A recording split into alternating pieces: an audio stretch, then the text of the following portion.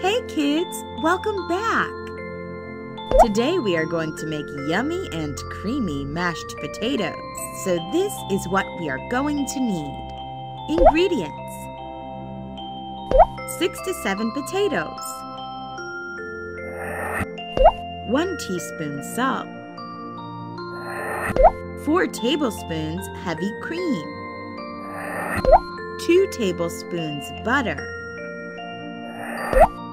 1 tablespoon milk,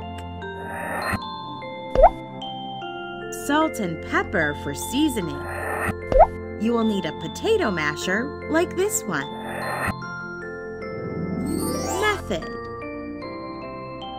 first, put the potatoes into a saucepan. Add 1/2 teaspoon salt. Now add water until your potatoes are completely covered. Bring this to a boil and then reduce the heat and let it simmer for about 15 to 20 minutes or until done. To check if they are well done, use a fork. The fork should slide in smoothly. Now drain the water from the potatoes. Combine cream and butter together in a microwave bowl or in a pan on the stove. Put hot potatoes into a bowl and add cream and melted butter. Now use a potato masher to mash potatoes nicely.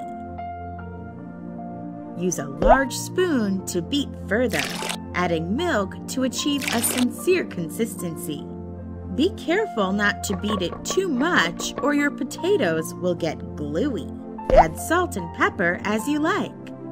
And enjoy it for a yummy breakfast or as an evening snack.